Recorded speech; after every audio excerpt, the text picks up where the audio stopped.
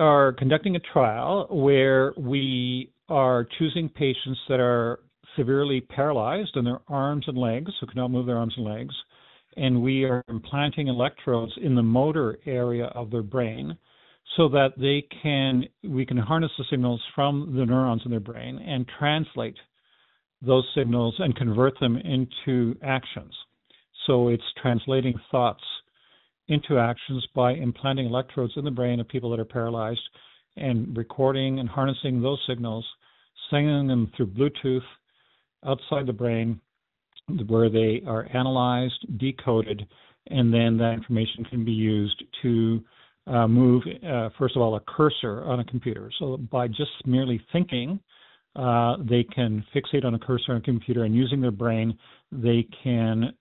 move a cursor and click on devices. So that is the purpose